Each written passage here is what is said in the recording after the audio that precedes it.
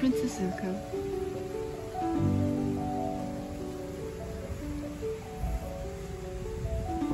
Who else did I met? So I told you earlier that I noticed about the haircuts, the fancy haircuts.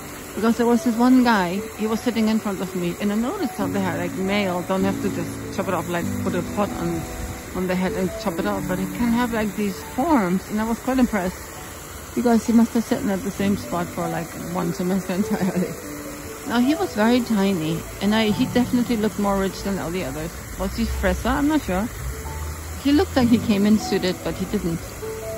But honestly, with all the richness, his clothing, I don't know what it was. He was the most boring person I ever noticed. The most boring person. A little tiny humpelman, little puppet. To follow, I don't know, dailies and whom else, with instructions. I don't know if I ever talked to him. Probably yes, hi and ciao, but bore me some more. And the same classroom, was it? Or was it another? I know there were a few guys who talked to me sometimes. I don't remember them, the face barely, but there were no fretters. And when I was like sometimes very focused and concentrated, to talk to me, Silke, are you angry? Is that noch harder? But what? I didn't know how I looked, but I'm concentrated. I am concentrated. Otherwise, I smile a lot. And they couldn't handle my vibration. Oh, why?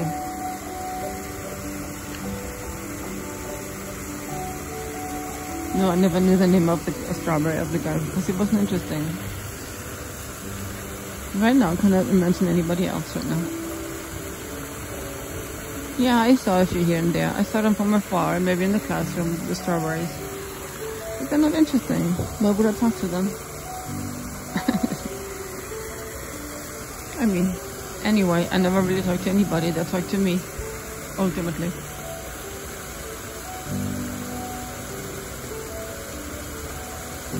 I have no more memory. Told you I don't have friends. And then in and out, man. In and 7, get out at, I don't know, in the afternoon. My work, and then I have to go back to other works. Not much time. I went to the cafeteria maybe once or twice to sit there at the table. I don't know if you even had ordered a drink. I couldn't afford to buy food.